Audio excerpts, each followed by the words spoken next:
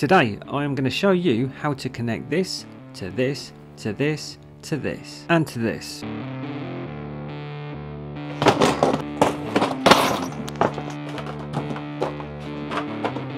So my customer today has a super renewable house and they're finding that they have a lot of excess solar that they're not using. Rather than exporting it back to the grid, I'm going to install this Eddi, which means that they can use that excess solar to heat their hot water. I'm going to take you through this step by step, keep this as simple as possible and make this idiot proof. I'm also going to show you any problems that I encounter and how to get around it. I'm going to keep this video as honest as possible and share with you any issues that I have, so if you come across them, you'll know what to do.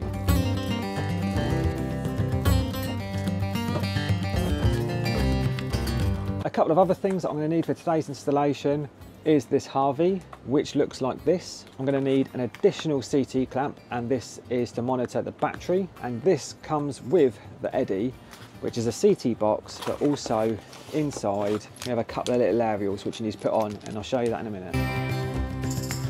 This is the cylinder stat, and I'm going to be breaking into this cable here and mounting the Eddi around here.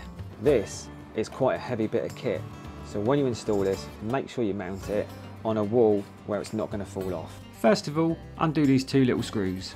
Wiring this up couldn't be simpler. You have your supply connections here, live, neutral and earth, and then on this side here you have H1, H2, 2 neutrals and 2 earths. That's if you have 2 elements to connect it to. Today I only have 1, so my cables will be going in H1, neutral and earth, and that's it. Easy peasy. There are 2 screws that you must undo to separate the Eddi from the mounting bracket. So first things first, I'm going to get this mounting bracket fixed to the wall, roughly about there. Make sure your bracket is nice and level and mark your holes. Today I'm using the chalk marksman. I love these things. And then drill your holes. These bricks are too hard, I need to get the SDS out. I was trying to limit how much gear I got out of the van, but it looks like it's all coming out again. This is the Myenergi dust collection system. Clip straight into the drill and you're ready to go. This is a relatively new toy to me, and so far I love it.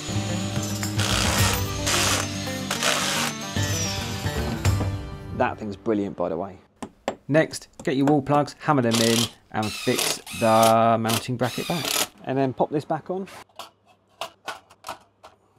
and nip these 2 little screws back up. And that is the Eddi mounted. So what I'm going to be doing is breaking into this cable basically, which goes to the water tank. So I'm going to be disconnecting this cable, putting this into H1 terminal, and then putting a new cable from the supply into this. That way the supply will then come into this and then out to the water heater. Make sure you isolate it first. This is a double pole switch that I'm removing now, so I can get to some live terminals to identify if the circuit is live or dead.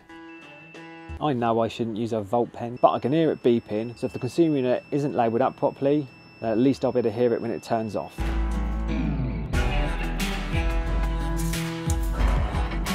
Now I'm just disconnecting this cable. So with this cable, the way it's been connected up in that is, you can see it is stranded like that.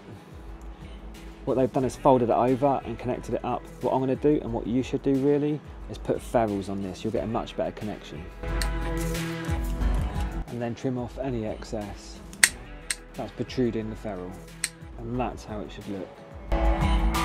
So this cable I'm installing, it actually goes to this side, but I'm taking it in this side because I want my supply cable to come up here. I don't want my cables to cross. I'm just a bit funny like that. So the brown goes into H1, the blue goes into neutral, and the green yellow goes into the earth terminal. And then we have these cable supports, so just make sure you put your cable in that. And hopefully there'll be a couple of screws somewhere for this, which I haven't seen yet. The screws for the cable support are in this little bag here, which is in the CT box. Okay, so what we've got now is these connections all done, these connections all done, and these are all done, and I've ferruled this end up as well.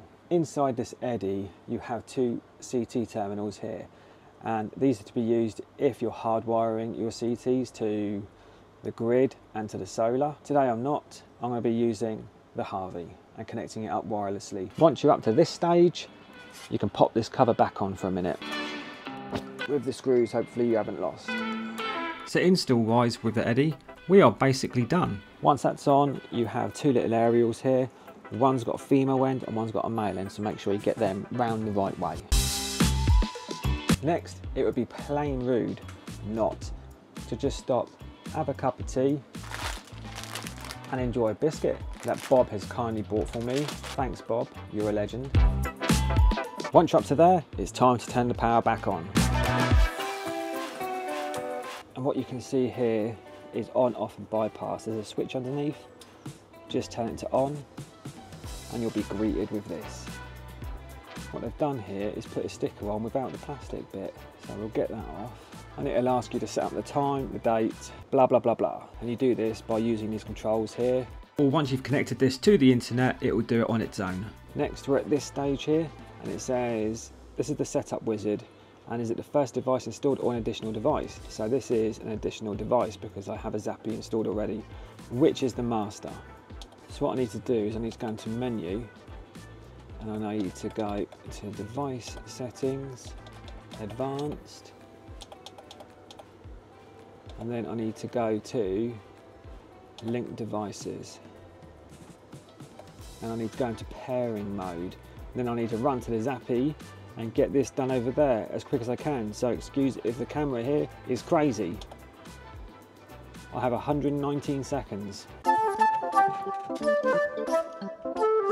And then on the Zappi, what I need to do is go into menu, go down to other settings, then go to advanced, and then I need to go to link devices, pairing mode, and it says searching for slaves, and there's the Eddi. So I select that, and it's going to do a device update. Perfect, and that is now paired up.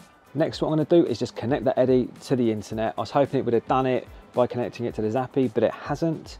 So I'm going to do that now. If you're not sure how to do that, what you want to do is go on your mobile phone, go into your settings, go into Wi-Fi, and then what you're looking for is Myenergi.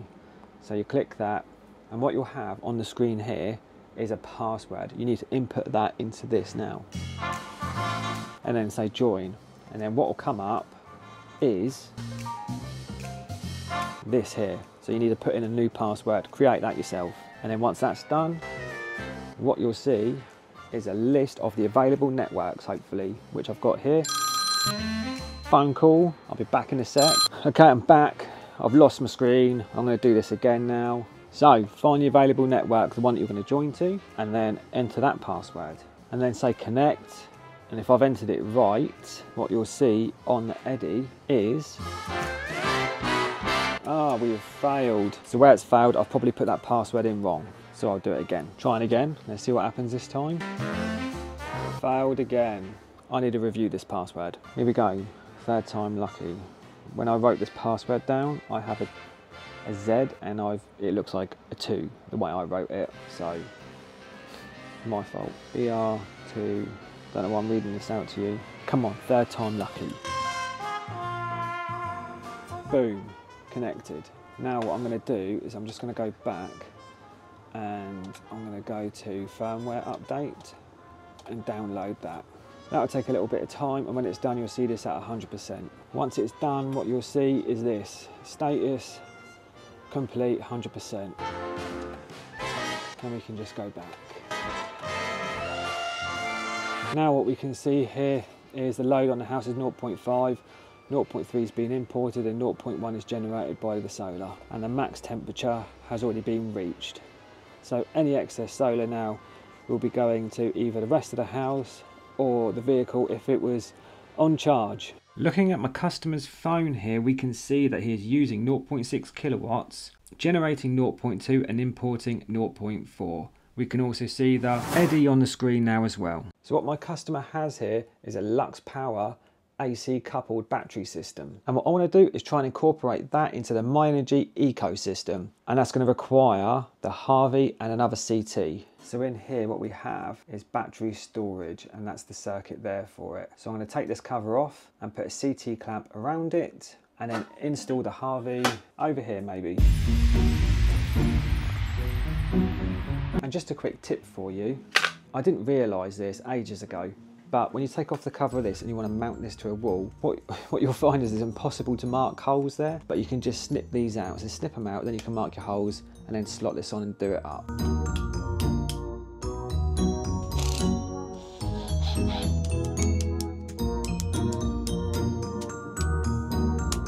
just going to put a little mark on this MCB so I know which one is the battery storage.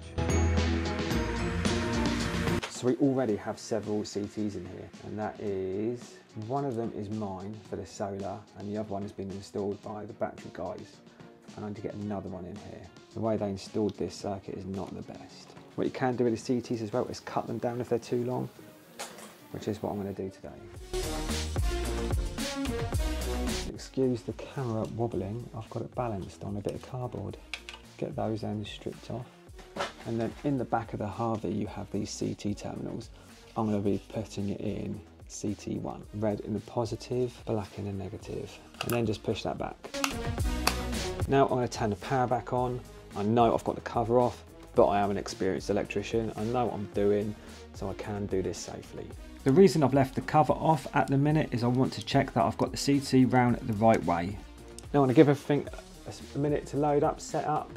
And then I'm going to go over to the Zappi and pair the Harvi up with that. Now on the Harvi what I have is that green flashing light, which you'll see in a sec, which means that this is operating. There it is. So now I'm going to go through the same pairing procedure with the Zappi and the Harvi as I did with the Zappi and the Eddi. On the Harvi, if I push the button and put it into pairing mode, it flashes blue then, that tells me it's on channel 1. And then if I go back to the Zappi, go menu, other settings, advanced, link devices, pairing mode, and then we have the Harvi there. So I will select that now, let it do its thing, and then if I select the Harvi and then go down to CT1, select that and go to AC battery and then go back, with a bit of luck I'll now see it on the Myenergi app. So what we can see here now is my customer's Myenergi Eco System. There is an additional battery symbol here identifying my customer's battery storage system. So that is that all working. So that is it, we're all done, cover's back on. On the app you saw it's picking up the batteries now, the water heater, the solar and the Zappi. So that ecosystem has now been built on this job. Hope you found this useful and informative. Subscribe to my channel.